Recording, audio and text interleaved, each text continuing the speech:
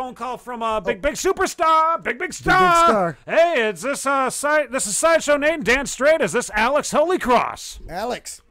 This is. Hey, You rat bastard! You rat bastard! You rat bastard! I want to say some horrible things about Stevie Breer, but Get it. but he Get it. helped me out. I couldn't find your phone number. I somehow deleted it in my text, so I had to ask Stevie to send it to me. So, I mean, we're equal opportunity dissers, man. Yeah, if yeah. you want to diss too, like whatever for like ratings, people listening, diss away, my friend. I'm just kidding. Don't do it, you rat bastard. Then you would be a rat bastard if you did that. right. So I'll tell you something. I'll tell you something funny. So, have you guys ever watched the show True Detective? I think I've watched it once or twice in the past. Yes. All right. Well, I'm a huge Breaking Bad fan, and Breaking Bad basically ruined cinema and television for me because now I hate everything because Breaking Bad was so good. But I finally got into. I took a recommendation and actually watched the first season of True Detective, and for people who've seen it, one of the best episodes is where there's a tent revival church, and it was amazing. It was such good acting and such good cinematography. But then, the first thing I said when I saw it, I was like, well, goddamn, these guys ripped off the Gypsies video. Oh, That's hilarious. I was like, these bastards at Miramax are freaking taking cheese out of the gasoline gypsies' pocket.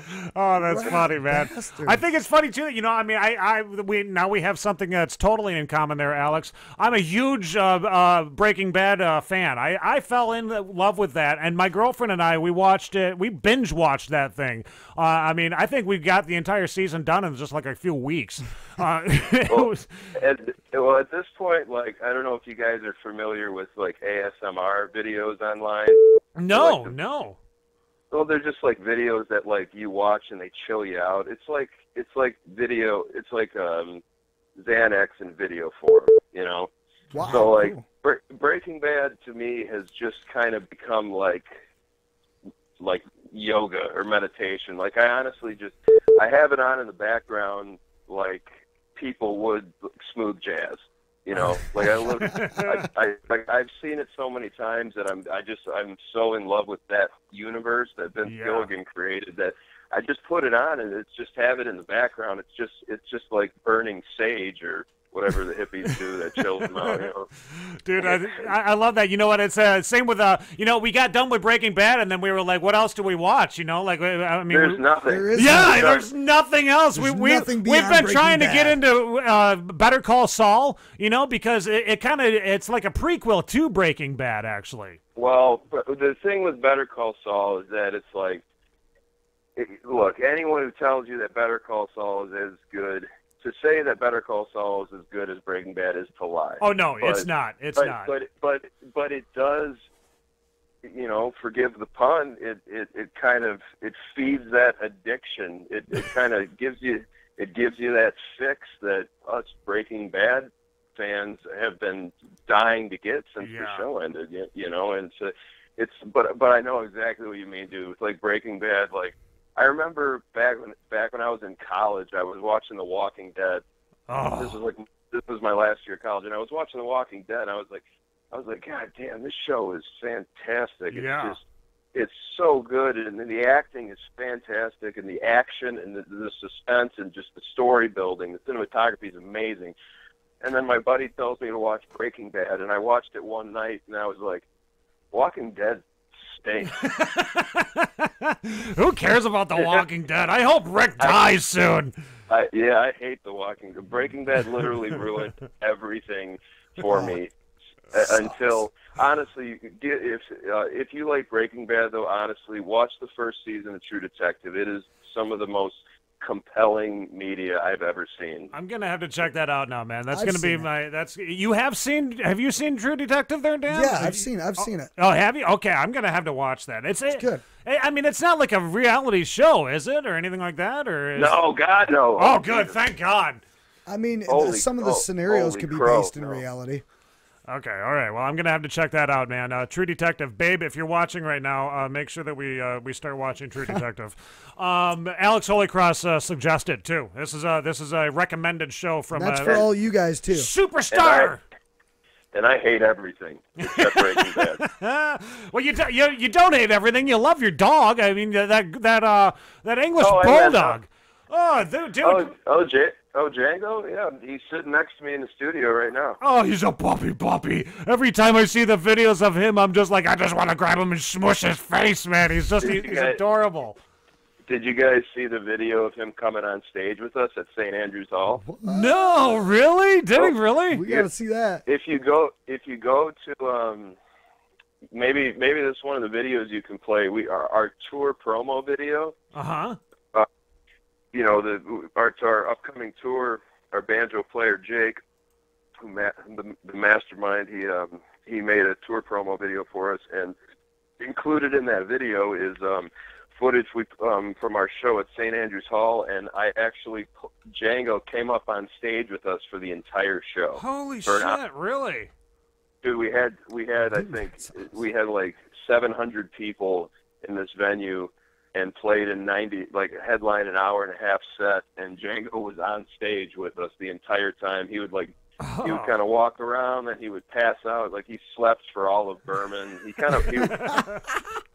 woke up during hurricane for a bit and went and drank some water, then passed back out. Oh, dude, he is the coolest Just dog another too. day There's for him, I'm yeah. trying to remember the video now of him riding in the car. He was Oh yeah, that was the something else video. Him and I were cruising in that little that clown car. And he's just got his arm like laying there, like, yep, I'm cool, man. Check me out. I'm a good dog. Dude, the funniest thing is after we pulled him on stage at St. Andrews Hall. So that was the tour kickoff, right? Cool. We did like a 3-week tour, and went all the way from from Detroit, our kickoff show, down to play that cruise ship, the Rock Legends cruise that we played. Right. Cool, man.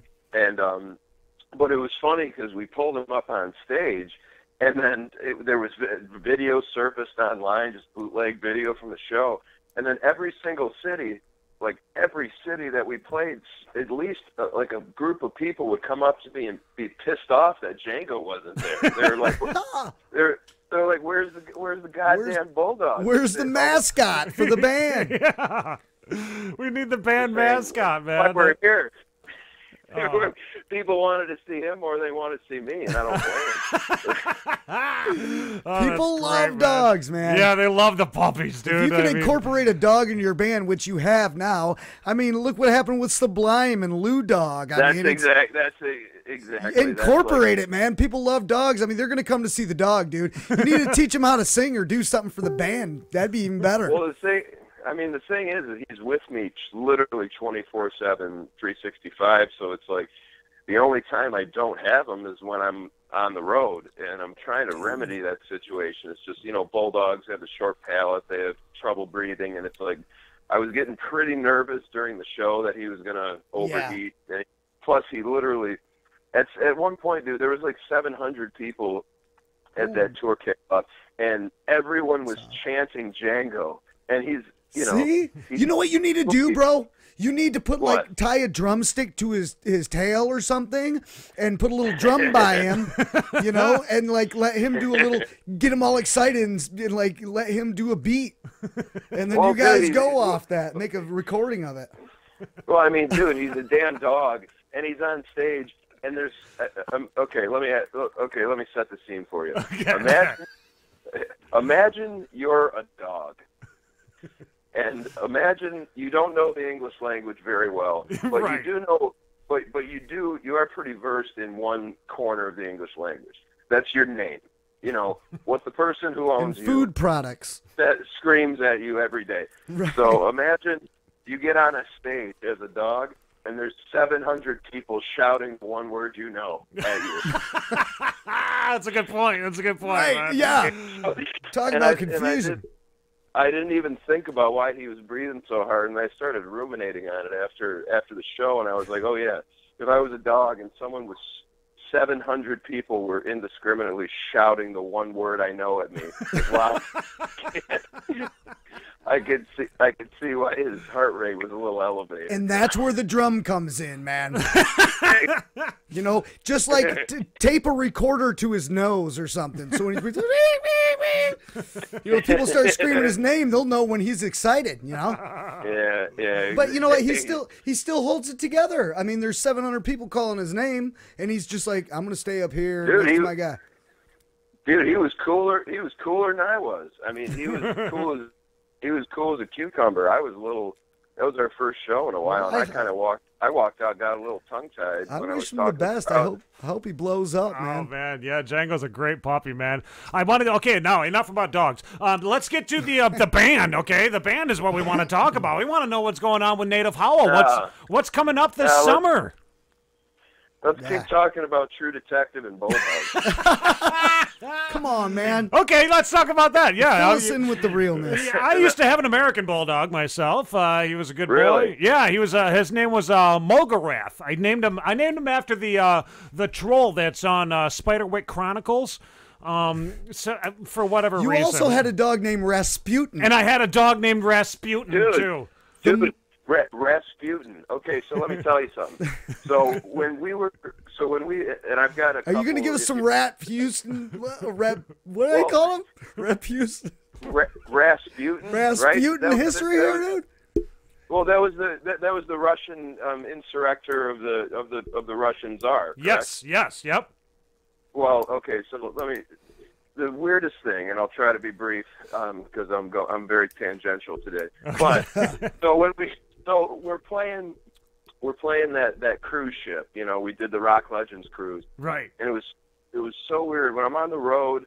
You know, I'm doing music for a living, so I listen to a lot of podcasts. I do listen to you guys, and I listen to a lot of you know, like any other white guy in his 20s, I listen to a bunch of Rogan.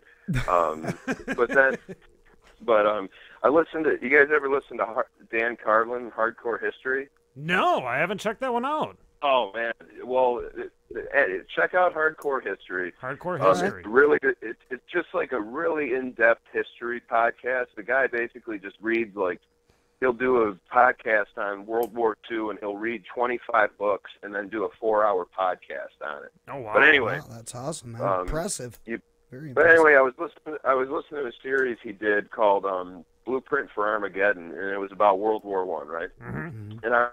And I was really deep down the. You lost him. Oh. It was an entire episode on Rasputin, and I was absolutely smitten, like I was engulfed in this story.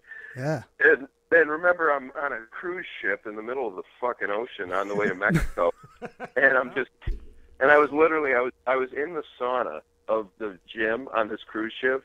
Like I was in the sauna in my boxers listening to this guy talk about Rasputin, and it was enthralling, you know, like I was. And then we play our show on the cruise ship, and then some lady comes up to me, and she tells me that her and her friends have dubbed a nickname for me. They said they called me Seizure Rasputin. Really? Seizure Rasputin? No, seizure, like epilepsy. Yeah, Right, Caesar. Yes. That was that, and this was literally 6 hours after I found out who the fuck Rasputin was. Oh my gosh! Yeah, what a weird world.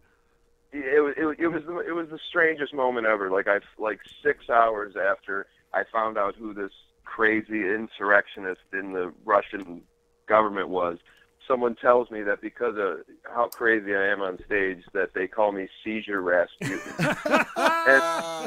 and I was like, thank you.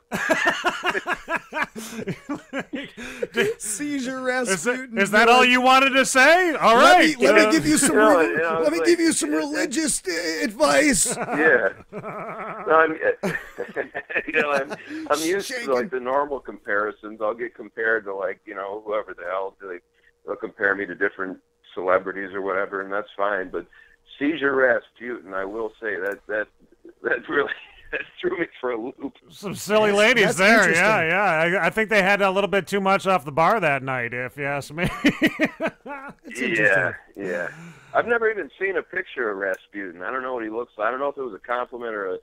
Well, I mean, the whole seizure part, I don't think that could have been. Maybe you look like Rasputin, man. Yeah. No, I've seen a lot of photos of Rasputin. I used to be very into the story of Rasputin. Well, I mean, I've listened to it. I've heard it. He was like a monk that gave religious advice to a czar. Oh, yeah, he gave religious advice. He healed the czar. The czar had the czar's wife. The czar's wife. I think it was the child, if I believe right. Had you're right. Yep. The child had a blood disorder. He was hemo something, and somehow it was hemophilia. Hemophilia, yep. And he healed the child. The child had gotten a bruise, and Rasputin healed the fucking child, which is incredible.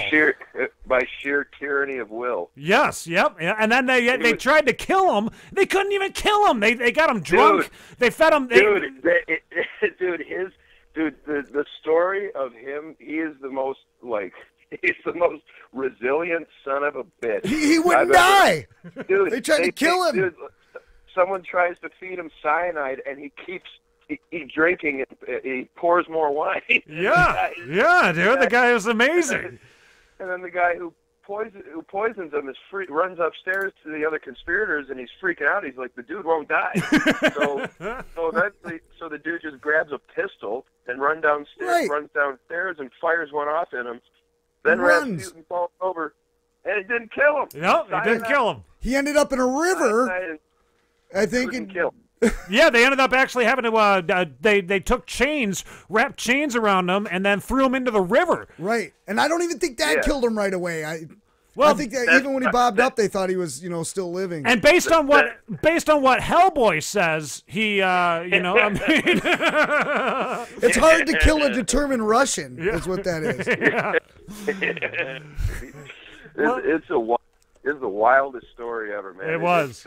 It is certainly one of those. The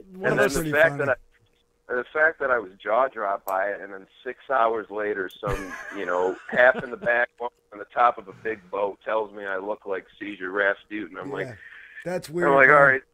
That's weird, dude. Thank you. It's a sign. It's a fucking sign, man. It's got to be some sort of a weird world sign. I don't know. It's a weird sign that I need to go into blood medicine. Yeah. Find a cure for hemophilia. Yes. Hey, well, you know what? Before we get off the phone with you, man, because I don't want to take up too much of your time. Superhuman rock star over here, Caesar Rasputin, Alex Holycross. Caesar Rasputin. Do not make that synonymous with me. Oh, well, too late. You've done it. Your video for Thunderhead closing in on 1 million views, dude. What does that feel like? What? Well, it's crazy because the thing is that that's the YouTube video, but the ad on Facebook has 16 million. Oh, really? Yeah, the ad on Facebook has 16 million, and then there's other derivatives of it that have 4 million, and then our Into the Darkness, all the ads from that have over 4 million. So it's like on Facebook we've racked up, I think, over 30 million views. Wow. But the YouTube one holds the most. Wow. Holds the most weight, and we're really excited. Got a lot of followers. Really, yeah, man. I mean, we're super grateful, and it's how it is across the screen, but it's really humbling when you go out and actually when we tour. We did over 40 states last year, and just to go out and actually see that these are real people and have real crowds at shows and people coming up to us and talking to us and being supportive, it's like, it'll bring a tear to your eye. It's really humbling, man. It's been an amazing experience, and we've got some big things in the works. We've got a song, we've got a music video that we're shooting soon. I can't tell you exactly what it is yet. I'll tell you guys off air, but we're doing a mashup song between two of our favorite tunes. I'm really excited for that. But beyond that, one thing that I was stoked to tell you guys about is this Friday we're actually playing the national anthem before a Chicago Bulls game. Wow, dude! Holy shit! You're going to be at a Chicago Bulls game? Yeah, they're playing the 76ers, which I'm a little out of touch with sports, and I was like, is Allen Iverson like honestly, if someone asked me to name like name a few Pistons players, I'm like, yeah, Chauncey, Rip, Isaiah Thomas, Bill Lambier, right? I don't go as far back as the Bad Boys, but I'm like, that's the best era, man. Yeah, that's Rasheed, us. Yeah, Rasheed Wallace, Ben Wallace. I'm like, is Chauncey still on the team? No, he's been retired for 10 years. But yeah, we're doing a bluegrass / thrashgrass version of the Star Spangled Banner before the Bulls and the 76ers play ball at the United Center in Chicago this Friday. The game starts at 8 o'clock, so I reckon we'll be doing the national anthem about 7:30. No shit. Wow, so are you guys going to be on national television then too? I don't know. I don't know if the game's going to be televised because it's not a playoff game. It's definitely going to be on like NBA TV, on like Comcast and DirecTV and all the sub whatevers, all the derivatives. But I'm not sure if it's going to be on actual cable. But regardless, there's going to be like over 20,000 people watching. Oh, and there's going to be at least 10,000 people with their phones out recording you, because that's like to play the national anthem outside of its regular, sound, I mean, that's got to be, that's like a once in a million chance, I think, you know? It is. Right. No doubt. No, because people want traditional. Yeah, that's the thing that's making me nervous is because I'm so emotionally invested in the song. It means so much to me. But we are kind of putting our own spin on it. But that's good. That's good. It's not going to sound like the Beyonce version or whatever. I'll tell you that. But it's like you think about like Hendrix's version, and then the person who played it on the same date last year at United Center was Zach Wild. It's like his version is crazy. It's like he plays the melody and then he's just, as he does, just destroying, just laying waste on the guitar, just ripping amazing solos in between the in between the stanzas, if you will. So I'm really excited. I'm a little nervous. I'm not nervous for the amount of people, but just literally walking out into the middle of the stadium with just a guitar, and a bass, and playing a song you didn't write is kind of nerve-wracking. But I am super honored and super excited and a little nervous. But that is cool. Well, hey, you know what? Make it your own. You love the national anthem. You want to do something that you're proud of. Make it your own, and people are going to respect that because they love it too, man. So they're going to feel what you love, And hey, don't forget to share this video, man. You got all those subscribers, you got all those followers, dude. Share this, man. We want everyone to watch us too. Oh, I definitely will. I will definitely give this a share for sure, my friend. Well, you got a hell of a story on here, I mean, you got. I'm sure there's a lot of your fans that do not know about some of the stories that we just chatted about. This one. Yeah, this is a cool one, man. Well, dude, thank you so much for taking a few minutes out of your day here, Alex, and calling us up. I mean, I'm a huge fan of you guys. I've been stalking you and watching you behind the scenes vicariously, man. And I'm amazed at how much I'm amazed at like the way that the real world out there is like really accepting of like your guys' style of music, because it's not regular bluegrass. This is thrashgrass. It's thrash metal meets bluegrass, which is exactly. It's just incredible, dude. I think there's a niche market of people who, just like the same thing with the Gasoline Gypsies. I think there's a niche market of people who, that the music industry, the slick back hair in suede suits would like us to believe that these people don't exist. But contrary to popular belief, I think there's a overwhelming majority of people out there who want real, new, innovative, and just organic, true artful music. And it's out there.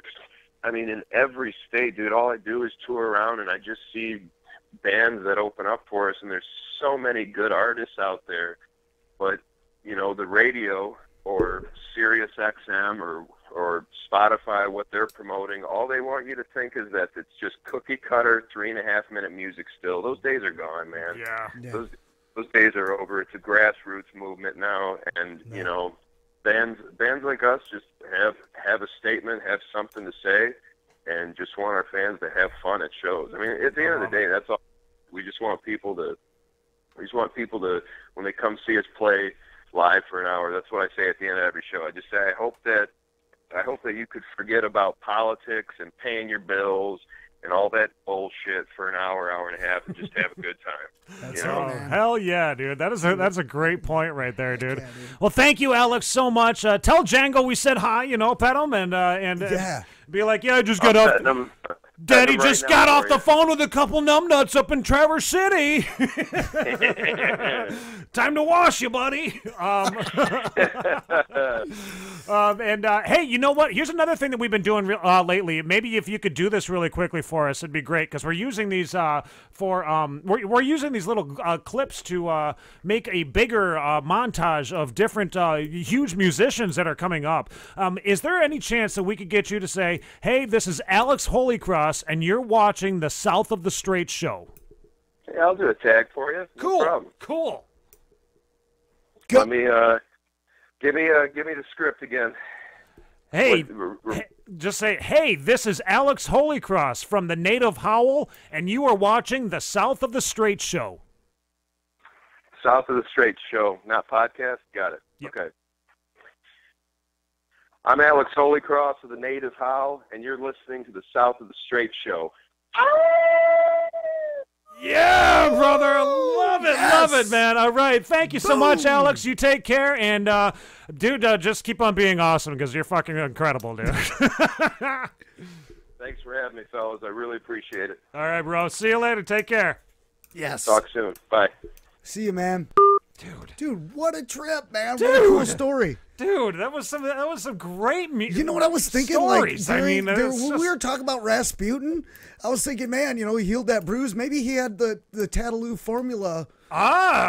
He was using back the Tattoo. then, and to them it was magical. That had to have been what it was, like dude. Beyond its time. That's right. Yeah, he was using Tattoo to heal people.